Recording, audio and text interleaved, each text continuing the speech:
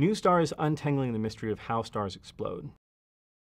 Here we're looking at a simulation of a supernova explosion, a massive star that's collapsing in on itself. Shown in color is the temperature of the gas as the star is exploding. What happens is that hot bubbles at the center of the core blast out through the shock wave, ripping the star apart. This leaves behind a pattern of radioactive ash that NuSTAR can observe hundreds of years later. What was interesting about the data was that it didn't look anything like any of the models we expected before launch. This is actually a very good reason why you build instruments and try to go into new energy bands, because you get new discovery space. You have things that you didn't expect to see before.